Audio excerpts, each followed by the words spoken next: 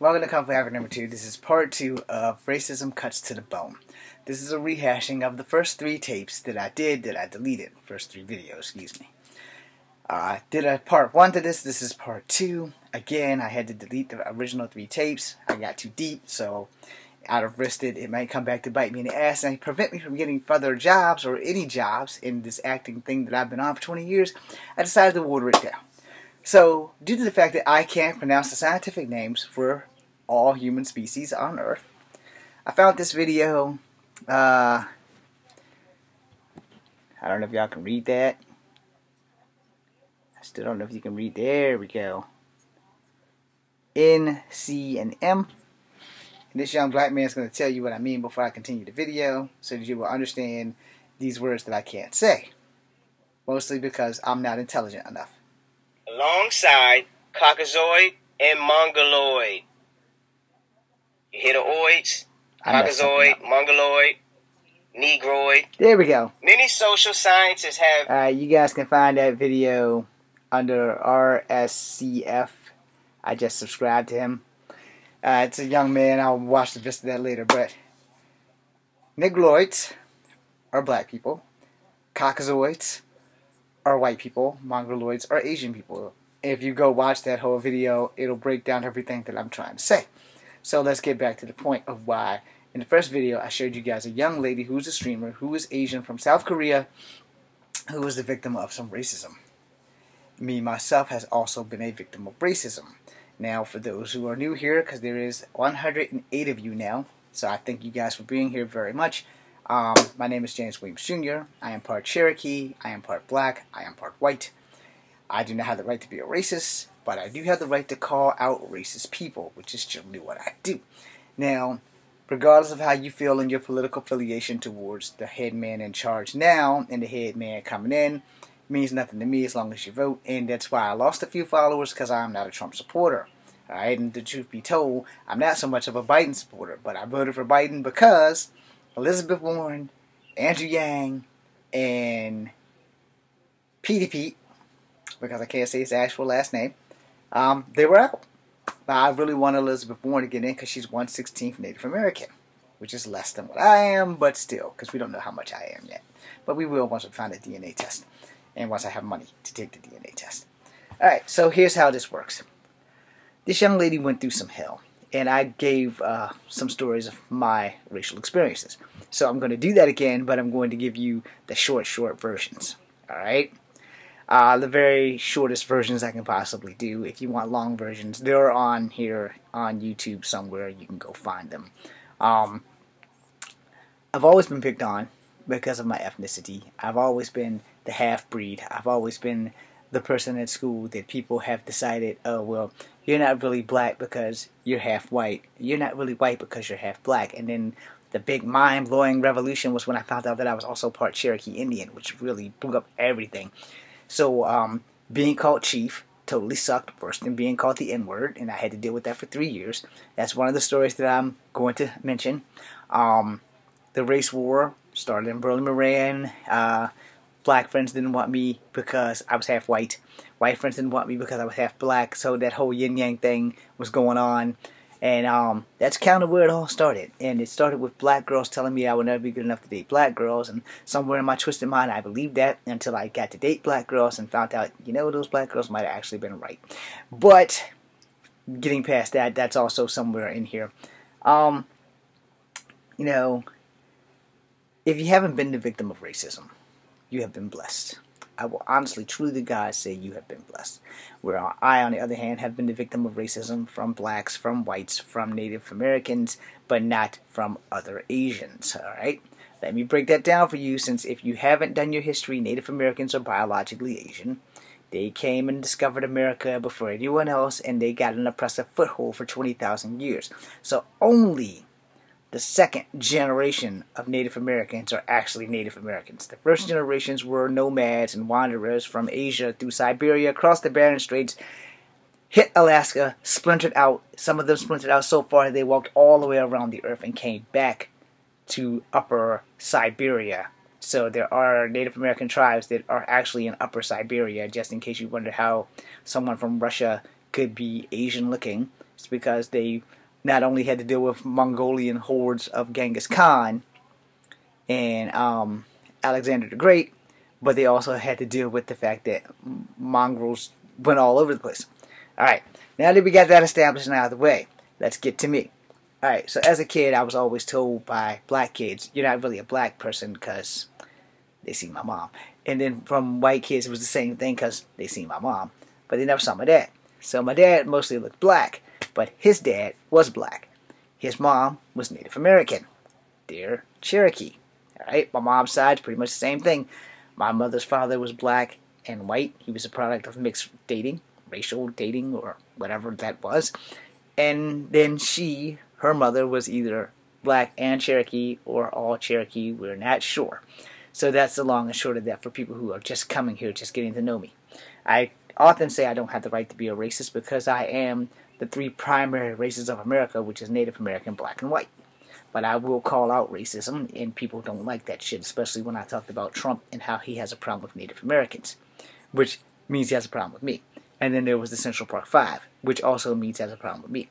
And then I did say in the original video that I was mad at the Asians who were voting for Trump, and I was mad at the one Native American. I think it's Working Native if you're on.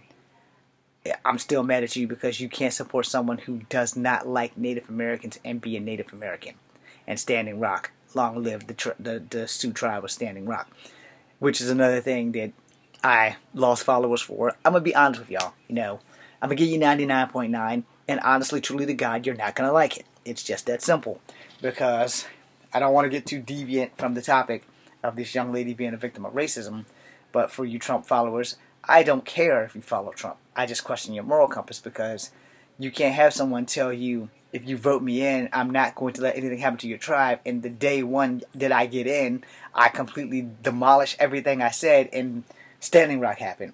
But my problem with Trump spins all the way back to 1993 when I was like a 19-year-old man and Trump was telling Native Americans should have to pay high taxes on the casinos, and because he pays high taxes on his casinos. But what he fails to understand is that this land is your land. The song, you know, this land is your land, this land is my land, from California to New York Island. Well, let's pump the brakes on that really quickly because this land belonged to my ancestors, not his. And let's keep it real. When whites and slaves came over, Native Americans were pushed on dirt that could not be cultivated, but they still managed to cultivate it and thrive because they had to figure it out, and they did. And then let's not go forget about the 1924. Now you have the right to be an American for Native Americans who were here centuries before other people. Native American royalty was taken from them, so Princess Pocahontas was no longer declared a princess, and when she moved in with John Rolfe and became his wife, she changed her name to Rebecca. You guys can go fact check that and correct me if I'm wrong. That being said, we're done with that. The point of my video was the simple fact that this young lady from South Korea was in Germany doing one of these live streams and giving people tours or whatever it is that she does. And I got my video from Terry TV. Thank you, Terry. You're cool as shit. And the fact of the matter is that racism still exists. Charlottesville was very racist. It was just under the table until 2017 with the death of Miss Hire, killed by a white man, and she happened to be a white woman standing up for a black cause. So, racism, if you haven't been a victim of racism, again, you have been blessed. Now, I pissed off a few Asian people who supported Trump. And what I said was, and I'm going to own what I said, what I had said to the Asian people who probably left me from here, and if they did, that's cool. I'm not mad at them for leaving me because you have that right to your opinion.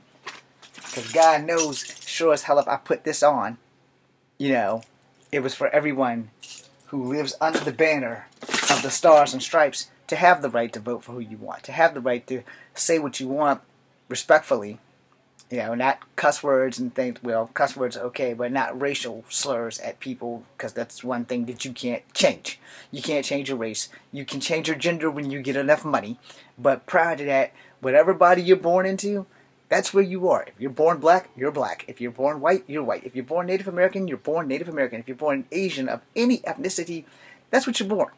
So, Caucasoid, Negraloid, Mongoloid. That's what we are. That's it. I happen to be all three. And I don't have the right to be a racist. But I will call a racist out in a New York fucking minute. So I'm calling myself out because I was being racist towards Trump. Alright?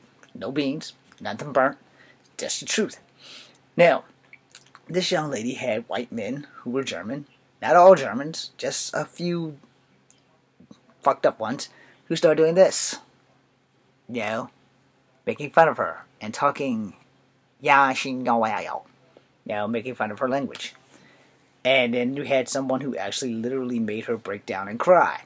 And that shit hurt my feelings watching it because of the stuff that I've gone through in similar fashion. The only thing was, I rarely had any physical altercations outside of being jumped on my job at Kegler's and basically being called chief. But that was never physical. Being jumped on my job was physical. And I'm pretty sure I said that in the other video, so we won't dwell into that. I had lots of fights because of my hair. My hair is naturally curly. I got enough Royal Crown grease in this thing to land an airplane on and keep all the landing gear intact. I like having straight hair. I like having long hair. It's just part of my heritage that I have, and I'm keeping it. It's curly and it's long. It's white and Native American. Possibly black, but it's never ever needed a pick. So, the thing is, when it comes down to racism, what doesn't affect you directly will affect you indirectly, or will affect someone that you know on some level or another, which will make you open up your eyes, and that is why I am here.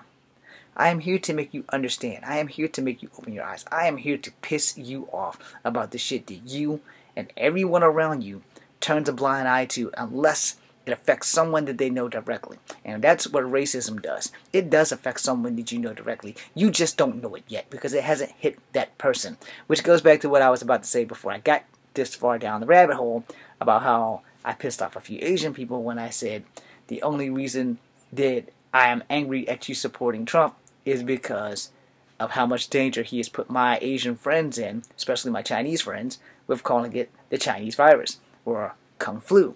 And I said it in my video, and I'm going to own it, which I was going to before I got down the rabbit hole again. I just told him, honestly, he just hasn't gotten to your Asian yet.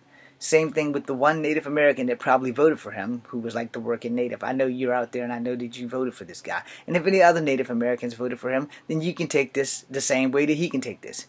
You guys are fucked up. He does not like Native Americans. He's never liked Native Americans, and if you're voting for this prick, then you're a dick. And I own that shit. I'm part Native American, so you can take that to the bank. Any Native American that has voted for Trump after what he did with Standing Rock, after what he did in '93, well, we got problems. Alright? Now, neither one of us is going to be able to do anything about it in the physical. Don't come to my house. I will fuck you up. I do know how to shoot a bow and arrow. But more importantly, I'm a martial artist, and I know how to fight. So don't come to my house with no dumb shit. But take this shit for real, because what affects one tribe affects all tribes. Or did we all kind of forget what happened when the Europeans landed with slaves? Did we all kind of forget how Manhattan Islands and everything up the eastern seaboard was gone? How Powhatan, Cherokee, Seminole, do I need to keep counting, got taken off their land? Do we not forget how cut all this off, give them a mop top, kill the Indian, save the man? Did we forget that? Because I haven't forgotten that.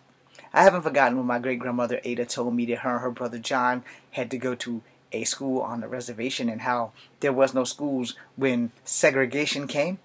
I haven't forgotten that shit. Y'all might have forgotten that shit, but I'm 47. I haven't forgotten that shit.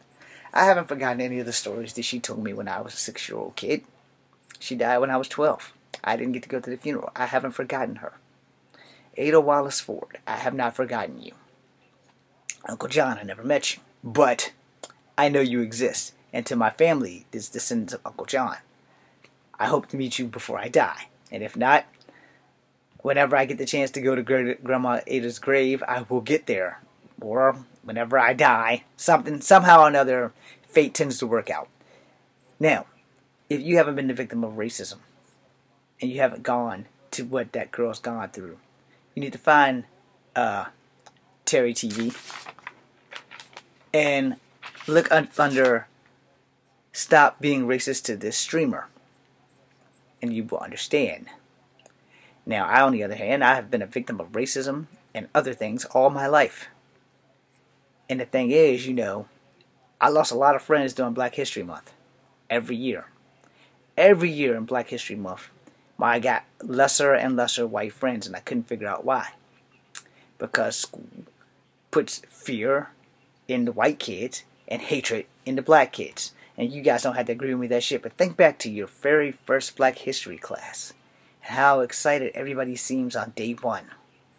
And by day 28, because Black History Month is February, so there's only 28 days of this shit. By day 28, think about how less your white friends spoke to you during that entire month. And how scared of you they became during the year as it goes through. This is kind of what started the race war that we had at Burning Moran. I had a lot of white friends. And then every year before the race war, because the race war happened between 3rd and 4th grade, or in the 4th grade, since I failed the 4th grade and had to repeat it twice, the race war was in between 3rd and 4th grade. And I know for a fact that 20% of my friends who were white didn't want nothing to do with me. Most of my friends that were black didn't want nothing to do with me while we were in school and barely spoke to me in the projects. So again, Black History Month puts hate and anger in black children and fear in white children. You would think that eventually we would get over that, but by the time I got to the 5th grade, it was twice as bad. And then there was the whole Native American thing inside of Black History Month. We had like 2 weeks of Native American history inside of Black History Month. So thank you, Miss Conrad, for that. But the point being made, if you're going to install fear in the children because of something that their ancestors did that they are not responsible for, you should probably make sure that you tell the black children that was thousands of years ago, or hundreds of years ago. And your friends who are white should not be afraid of you because of something that their ancestors done. And you, if you're black, you shouldn't be angry at your white friends. It's not their fault. As I said at the beginning of this video, you cannot choose your color and your ethnicity. And you can't choose your gender until you get money to change it. You know, if you want to become a young woman and you were born a young man for 18 years of your life, you've been a man. Well, you get that $20,000 surgery, now you're a woman. Make sure this thing's not there, though. No, make sure you get rid of that. But, you know, if you're a woman and you've lived 18 years of your life as a woman and you want to be a man, and I don't see there's anything wrong with it on either circle, except for I will say that that gets a lot of people killed when the truth comes out. So you should probably only date within your own community. That way everybody is fine and safe and happy, and there will be no prejudice, and there will be no racism, and there will be none of that other shit. Well, there you go. But as far as the real world goes, this is how the real world goes. You're born a boy, you're born a girl. You were born black, white, or Asian. That's it. Or, as this guy said, let's see if I can replay it, so then I can go get in the shower. Let's see if I can replay this thing. Early racial science and because he can say it better than me. Anthropometry, major races Alright, here we go. Let me of humankind. 3. Negroid denoted one of the 3 that would be black people. Major races of humankind. One of the 3 major races of humankind. Let me read that again. One of the 3 major races of humankind. And? Alongside Caucasoid and Mongoloid. You hear the oids? Caucasoid, Mongoloid, Negroid. And many social scientists have... Now, since I'm the combo of all 3, I think I can speak for everyone when I say racism fucking sucks. And until we all take a knee to the face of racism, we're going to have to suffer until we make change. But we don't make change. You know why? Because we will watch people suffer. And we will watch people crumble. And we will do nothing. And this is how the world works because we choose to let that work that way. I'll make a 3rd video.